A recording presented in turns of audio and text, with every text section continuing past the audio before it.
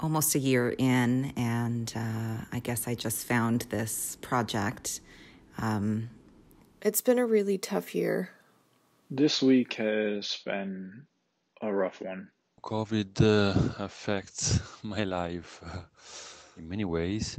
It's hard to even remember what things were like before.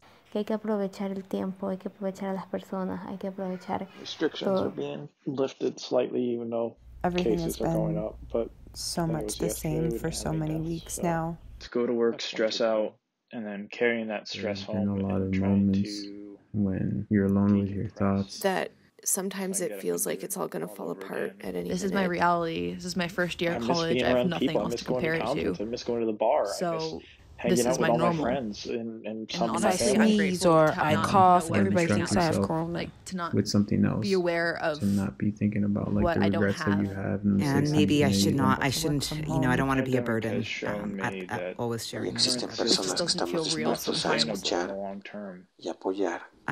Although things are todos looking up, estemos bien. you know, the vaccines Far are away off. coming. We're getting there. I'm getting it's still vaccinated daily next weekend, mindfulness which in I'm the sense excited that about. I try to pay attention to what's around me.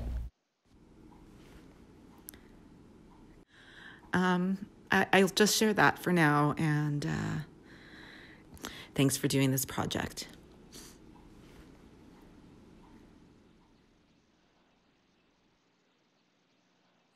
If someone is listening this out here in the future, just want to say, wow, that's so interesting.